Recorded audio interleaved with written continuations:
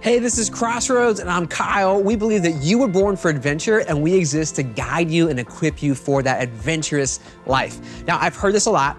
Maybe you have too. Let me confirm a couple things. I'm not like Tom Cruise. For one, I'm way taller. I'm 5'6" and 7/16 of an inch. He's only 5'5" and 7/12 of an inch. And I get it, you might confuse us because like him, I broke my foot. He was jumping off a building in a movie. I was very similarly jumping into my pool. Regardless, whether it's Mission Impossible or The Journey, we have a mission for you, a challenge that we want you to lean into. Our senior pastor, one of my mentors, Brian, is gonna give us that challenge right now. You can have little or you can have much. The decisions you make with the things God's given you will determine that. Hey, my name is Brian, Senior Pastor Crossroads. Great to be with you today. Last week, Kyle did a great job saying there's no civilians in the kingdom of God. All of us need to be in the fight. All of us need to be soldiers. Today is going to be a big day for you. It can be a big day, or it could just be another day where you stream some churchy stuff on your screen. But you're going to leave here today making a choice. I'm going to do a deep dive in something that Jesus talked about, which is critical for anybody who is to be heroic, anybody who is to be great. It comes to the book of Matthew chapter 25, and I don't know if you see this or not, but it's all red letters. So red letters means Jesus. It means important. Let's just go ahead and read this, and then I'll talk about it. Here's what it says. For it will be like a man going on a journey who called his servants and entrusted to them his property. To one he gave 5 talents, to another 2, and to another 1, each according to his ability. And then he went away, and he who had received the 5 talents went at once and traded with them, and he who made 5 talents more. So also he who had the 2 talents made 2 talents more. But he who had received the 1 talent went and dug in the ground and hid his master's money. Now, it says money, but I gotta be clear, we're not talking about money today. This is not a money thing. There's no money ask here at all. There's financial principles in this passage that can be applied, but we're not looking at those today. We're talking about our talents. There are 3 things that God blesses you and I with, 3 things, and you decide how you're going to use them, and how you use them will determine whether or not you have little or much. Your time, your talent, your treasure. Now, we're not talking about treasure at all today. We're talking about our time and talent. Actually, interestingly enough, in this passage, it talks about talents, but this is actually a unit of financial currency. A talent was equal to about 6,000 denarii, and they used to have a phrase back then, or a saying, another day, another denarii. So a talent is worth 6,000 days labor, which is about 16.5 years labor. What's the big point there? No matter what God's given you, you've got stuff to put into the field of play. The goal isn't to just be well known. The goal is to use what God's given you. Billionaire Jay-Z says this. So the goal is not to be successful and famous. That's not the goal. The goal is, if you have a specific God-given ability, it's to live your life through that. The person who goes away that Jesus is talking about, this landowner, he represents God, and God disperses to 3 different people 3 different talents, 3 amounts, 5, 2, and 1. To all of us do not have the same as the person next to us, but we all have been given something or some things that are incredibly valuable. And you finding and unearthing what those things are and putting them into play will determine whether or not you have little or whether or not you have much. Here we have these guys. The guy who has 5, he invests it, he makes it work for him. The guy who has 2, he invests it and makes it work for him. Here's what it says. God comes to those people at 5 and 2. He says, well done, good and faithful servant. You've been faithful over a little, I'll set you over much. Enter the joy of your master. So they had little, actually 5 talents is actually more than 2, and 2 talents is more than 1, but they had little relevant to what they could have, relative to what they could have. So you and I decide, will we have little or we have much? And the determining factor is, what we do with the abilities and capacities that we have. All of us have different things. One guy decides to take what God has given him and bury it. When you bury what God's given you, other people can't get blessed, and you're not being heroic. You're being a weenie boy and a weenie girl. You're being lazy. You're being conservative.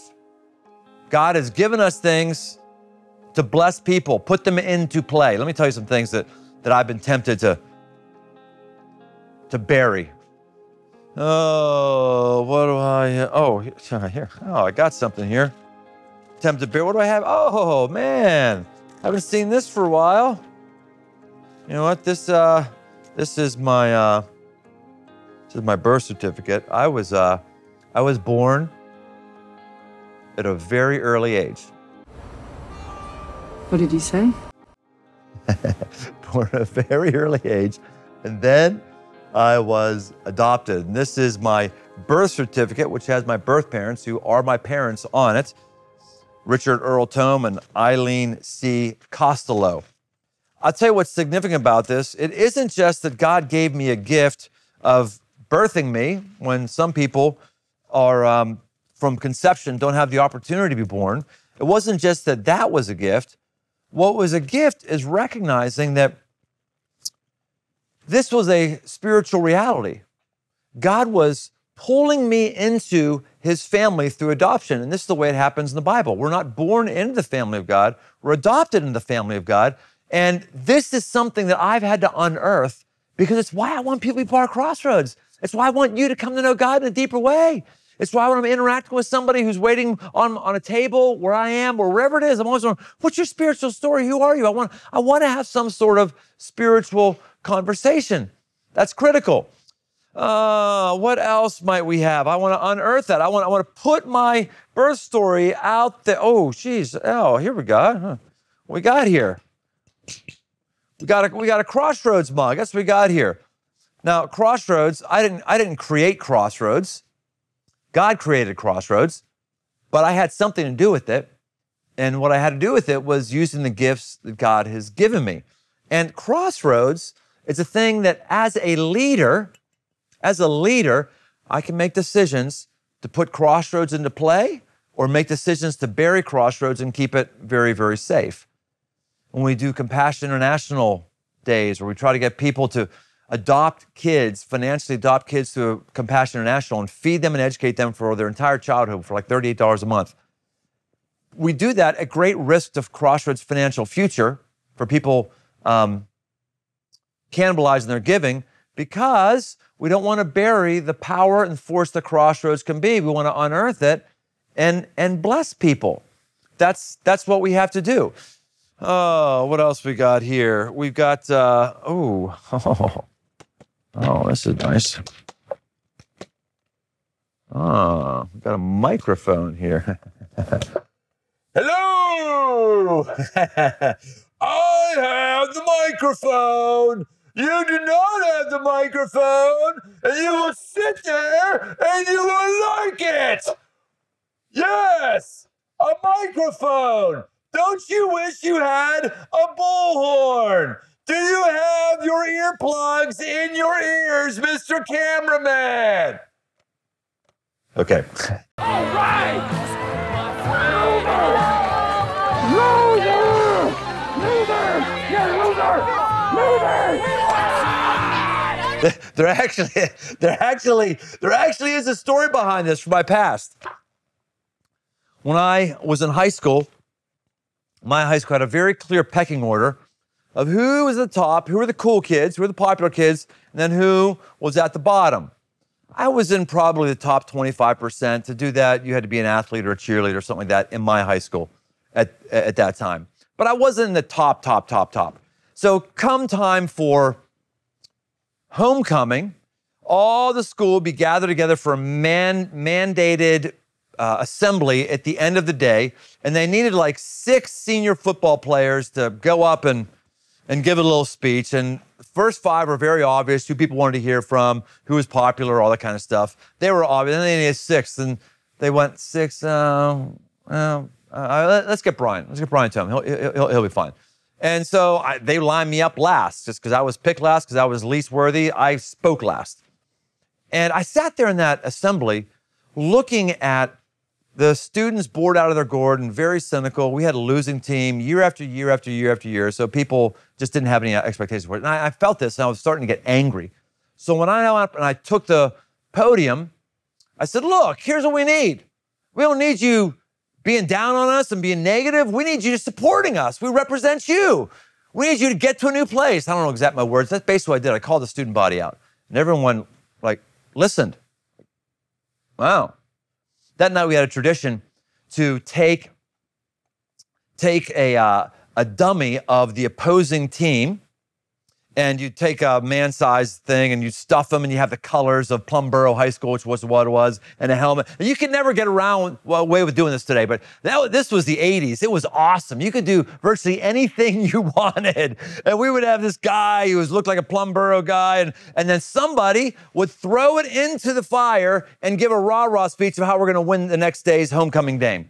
And they came to me, and the cheerleader said, hey, would you do that? I was like, me? Yeah, so okay. And I got to be the guy who threw the dummy in the fire. And I had a bullhorn, and I motivated people to do the best they possibly could the next day. That was when I realized that God had given me something that had unearthed. I never took a public speaking lesson. I never watched somebody who was a mobilizer, motivator. I didn't. I never read books on being that. It was something that God gave me. And now I make the decision, how will I use that gift to be about God's purposes?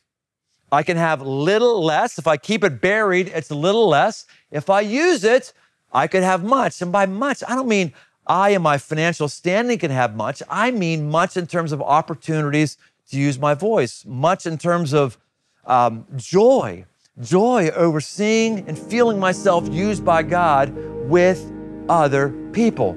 Really, really good stuff. We'll get back to Brian in just a second, but first, I want to say thank you to all of the givers. You make videos like this and all the ministry at Crossroads possible, and you're literally impacting thousands and thousands of lives. And if you want to join that community of generosity, it's super easy. You just go to crossroads.net/give. We even made a way to take some of the stress out of it for you called the 90-day tithe test. You sign up, you try tithing for 90 days, and if at the end of those 90 days, you don't feel more of God in your life, we'll give you all of your money back. Again, just go to crossroads.net/give. I'm Lindsay. And I'm Eric, and we go to Crossroads. Our story starts with we went to Christian high school, we met in Christian college, and got married right after school and just kind of lived our lives, but didn't really understand what it meant to have a real relationship with God. We were about a year removed from my affair. I had left Lindsay, moved out on my own, is when we stepped foot into Crossroads Oakley. We were visiting some family out here in the Cincy area from Philadelphia. Chuck was preaching on stage, and I had heard God say, this is where I want you and your family to worship. And I was like, how are we gonna do that if we live in Philadelphia and Crossroads is out here in Cincinnati? They had just started to launch Crossroads Anywhere. We started watching off and on, but it wasn't until the Brave journey that happened that following year that we decided, okay, let's really lean into this. I reached out to Crossroads to see if there was a small group we could join, and there wasn't one currently, but they asked me if I'd be willing to lead. And I decided, sure, why not? We did it via video chat, and we met every week, just like the small groups did that were in person. We got to meet these people who lived all over the US via video chat, and we probably got to know those people better than we knew some of our friends who we had had for many years. It was during that brave journey that I had really felt God saying, hey, I want you to step up and be the man that I have called you to be, and be that spiritual leader in your house. And so I started leading our small group. I led a few man camps. We co-led couples camp. We flew out to Oakley to be baptized, and really took that role in our family, which was awesome. Meanwhile, all of our friends who weren't really involved in Crossroads kind of saw this major change in Eric. They wanted to understand what was the difference. So one couple in particular we invited to start watching church with us every Sunday, and that was kind of where Crossroads Philly was born. So we just want to say thank you. Thank you for giving. It has made a huge difference in our lives. Thank you for your generosity. Through that generosity, Crossroads is able to stream live each week and develop those Anywhere communities. And without that Anywhere community, we don't know where we would be today. You've changed our life, you've changed our marriage, you've changed the trajectory of our kids' lives, and you're changing generations. And that's good stuff, so thank you. Oh, what else do we have here? We also have, family here. Yeah. Oh, family, yeah. Yeah, I did something to make my family here, at least 3 of them. I did something to it. You can figure out what I did, but I did something. But you know, these folks, they're not mine. They're God's. And how I act as a dad or a dad-in-law, father-in-law, will determine whether or not I'll get much or little. If I just look at these as 6 relationships that don't matter one way or another, I'm not going to have more joy. I'm not going to have more descendants. I'm not going to have more. Let me tell you something. I've been around long enough. Every other relationship in my life will come and go, every single one. These folks and this one are the most important relationships in my life by far. And I can have a little joy or much joy, and it depends on how I treat them and how I organize vacations, how I build into them as a father. Can't bury that. Oh, I can't. Oh, here we go. This is a jet boil. This is a thing where you take and you put it together and you boil water really quickly. So this is my coffee every morning whenever I'm camping, or it's how I do dehydrated food, boiling water. I use this when I do a backpack hunt, which I'll be doing in a couple weeks in Colorado, going after elk, or I use it if I'm camping with people or overlanding with people or motorcycle trips, a big deal. And here's the thing reason I have this, what I find very interesting about this. Camping has become a big thing for me. It's something God has given me the ability to do. And one time I was sitting around a campfire with 7 other guys, and we were having a deep conversation, talking about what's going on in life. And we realized there's a lot of guys who need this, but we got here on motorcycles. A lot of guys don't like motorcycles, or people don't like motorcycles. What can we do to have a camping environment where people are pushed and stretched and they're built into? And out of that came man camp, woman camp, couples camp, and the rest. Thousands and thousands and thousands of people have been built into spiritually because I say, hey, God's given me something with the camping thing. I got to use that. How can I put that into play? When I put that into play, maybe God can use it. And that's exactly what he did. 32 different guys, or 32 states represented at last week's man camp, because I and others made a decision to not bury the things that we liked, but to actually use them. Now, let's keep going on. And this is you. I'm telling you right now. There's things God's given you that you can choose to keep it buried, or you can unbury it and put in the field of play. That is critical to you. I am who I am right now because of people who unburied their gifts and built into me. Right now in your neighborhood, in Crossroads, there are people who could be different people. There's a kingdom that could be different if you unbury your talents and gifts and you use your time to be heroic. Let me tell you, some of those people did it for me. Mrs. Geiger, she was my Sunday school teacher. She, which is kind of weird, Sunday school teacher was like, if you want kids to come to Sunday school, don't have it on Sunday and don't call it school. That's the key. But I was forced to go, so I went. Mrs. Geiger, she built into me and gave me the basic understanding of basic teachings in the Bible. When I open up the Bible and I have an understanding of the different structures and systems, it's because Mrs. Geiger, I had her in grade school, in Sunday school. You have no idea, if you serve in Kids Club, whose life or how many people you're affecting a generation later. Denny Patton unburied his personality, unburied his faithfulness, and he built into a teenager that has become your pastor. And Denny right now is on his deathbed. He's got not very long to live, and he will be one of the very few people I've known who's been faithful to God since he gave his life to Christ till when he died. He unburied his life, and I'm on his downline because he put it into play. Joan Driscoll, Sharon Heinzman. These are women who in college and then shortly after college, they fulfilled a mother role for me. They mothered me. They fed me. They gave me wisdom. They gave me nurturing. It was huge.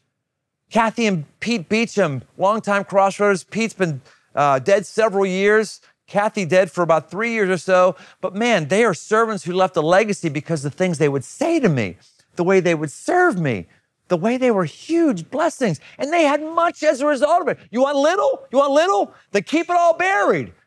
You want much? Then put it into play. If these people had buried their gifts, I shudder to think where I would be right now and where many people on my downline would be. This is what God says to those who bury their gifts. He says this. One guy says, well, I was afraid and I went and I hid your talent in the ground and here you have what is yours. Buried it, didn't overcome it, buried it. And God says, you wicked and slothful servant, you knew that I reap where I have not sown and gather where I have not scattered seed, that you should have invested the things I've given you. He calls them wicked, lazy servant. There's some people who look very nice and have high morals and don't do pornography and pay their taxes and are acceptable to the masses, who to God are wicked and lazy because the unique abilities God's given you, you buried them. You haven't put them in the field of play. You have no chance of getting much. You have no chance of being great. You have no chance of being heroic. That's what God wants us to do. That's what Jesus wants to do. That's why he tells this story. He makes this story up, but it's absolutely true to spiritual principles. It ends this way. Jesus says this, for to everyone who has will more be given. Whoever has little, they'll have much when they unbury it. And he will have an abundance. But from the one who has not, even what he has will be taken away. And cast the worthless servant into the outer darkness. In that place, there will be weeping and gnashing of teeth. People who gave me their time and their talent changed my future, changed my family's future, changed a lot of people's future. That's what happens when you take the little that God has given you and you put it on the field of play. You have the possibility of it becoming much. So your choice, little and buried, or much and put into the field of play. 1 Peter 4:10 says, each of us has received a gift. Use it to serve one another as good stewards of God's very grace. Whoever speaks is one who speaks oracles of God. Whoever serves is one who serves by the strength that God supplies, in order that in everything, God may be glorified through Jesus Christ. Little or much, you playing it safe or God getting glory, you get to make that choice right now. They want you to behave, to settle in, settle down, and dear God, not make any waves. They want you to be average and build a nice, sensible house on Normal Street. They want you to stay inside, plugged in and numbed out in your digital pixels lab. They want you to dream small, think tiny, and most of all, behave yourself. They want you to know your place and stay there. But you weren't born for average. You weren't made for settling. You weren't created to watch other people go on adventures, wait for other people to jump into action and sit by and consume until you die. You were created to make waves and walk on them. You were born to find the road to greatness and travel every curve on it. This is the journey there, the path to greatness. It's not what you've been told. The choice is yours. You were made to be on a heroic team. Are you ready? This entire journey has been building to this moment. So you really were made for greatness. You were made to be a hero, but it's a choice that you have to choose to step forward into. And we're here to help with that. This is a group of my friends who actually work alongside of as part of the online church team, and they have an amazing, amazing amount of volunteer opportunities for you to step into, and we'd love to tell you just a bit about them. I'm gonna start over here with my friends Rachel and Mish. These folks help lead everything that we do when it comes to community and care and connection, which is maybe extra critical in our world right now? Yeah, I know that when I first became a volunteer at Crossroads, the thing that was motivating to me was getting to know other people. And a lot of people don't realize you can do that online. This is not just a thing that you watch. This is a thing that you can be a part of, and that you can know people and you can be known. And we have so many roles that we need to be able to connect people all over the country to what we're doing, to God, and to one another. So whether that's responding to chats and texts and emails from your house, whether that is joining the prayer team, whether that's being a leader for your area, there are so many different ways to get involved. And with the way that the world is hurting and lonely right now, we need people to help us not just be a thing that you watch, but a thing that you're actually a part of. Yeah, in line with what Rachel said, we live in a big world and it's full of people who are hurting and need care, and you just might be that person who can care for them. And so a large need that we have is also group leaders. And for Crossroads Online, that looks like camp leaders, it looks like coaches, and it looks like guides.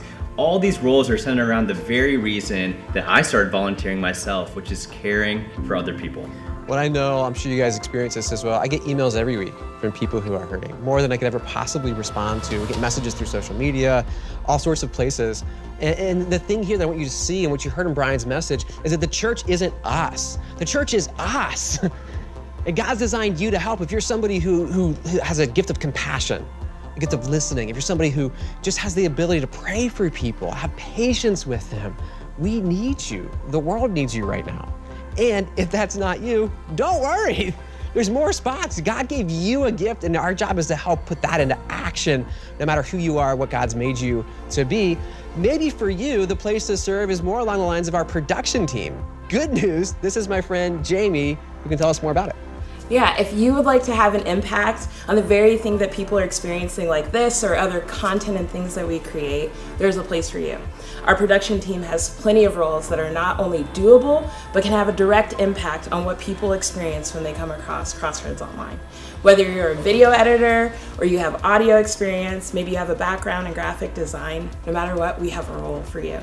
And maybe that seems a little too sophisticated and that's not your bag and that's not what you're familiar with. We also have simple ways for you to engage with us, like commenting on our social media or engaging with our social care coordinating. There's so many opportunities to jump in and serve. Again, the point is God made you. He gave you a gift. We just want to help you put that into action. And maybe you're somebody like me. When I first came around Crossroads, I was blown away with this message, this idea that God made me to change the world, and Crossroads is letting me just go do it. If you're somebody who has that same sort of like, oh my gosh, I think this is what I feel called to, you need to meet my friend Victor, because Victor leads everything we do with online church in terms of changing the world. Yes, so like Kyle said, we're all about changing the world, and that means that you and I and us, we get to be a part of that world change. And maybe that could be a role like supporting folks that are wanting to serve their local community, or maybe people that are looking to, how can I have even a bigger impact in the entire nation or in the entire world? So that could be an opportunity for you to engage in and coach other folks. Could also be that after a disaster, we actually can go and help folks that have been impacted, either folks from our community or folks for just the communities out there that have been impacted by an earthquake or a hurricane and so many other things. And if world change seems intimidating, but maybe communicating about world change is something that you're interested in, then maybe you can enroll with us in brand and relationship marketing, just even writing and editing articles. So many different ways to serve. What you've heard is just a very small taste of it. We have over 400 different volunteer roles. And I just have this belief about you, that this is a church that God's called you to be a part of, that God's wired you to plug in and to help and to serve. You don't have to serve as part of Crossroads. You can serve in so many different ways. But here's the thing, Jesus is the head of the church. And our job is to exist to help you plug in and serve. These are the roles that we have. We would love to help you find your spot. You can go to online.crossroads.net and you can browse all 400 different roles there. 400 different roles, that's amazing to me.